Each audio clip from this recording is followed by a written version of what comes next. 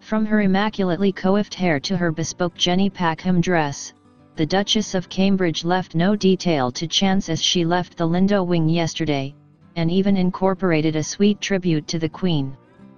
The new mother accessorized her red shift dress with a pair of diamond and pearl drop earrings belonging to Her Majesty as she made her first appearance with her newborn prince. Both Kate and the Queen have chosen the earrings before to wear on particularly special occasions. The Queen sported the earrings for a service of thanksgiving and carriage procession during her Diamond Jubilee celebrations in 2012.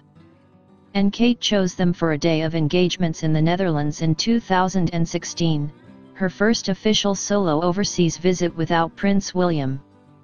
The accessories took center stage when the royal paused in front of Vermeer's famous painting The Girl with the Pearl Earring at the Mauritshuis Gallery in The Hague. As well as her nod to the Queen, Kate yesterday seemed to make a subtle but sweet tribute to her late mother-in-law Princess Diana. Her red Jenny Packham dress was very similar to the similar outfit the princess wore when she left the same hospital after giving birth to Prince Harry in 1984.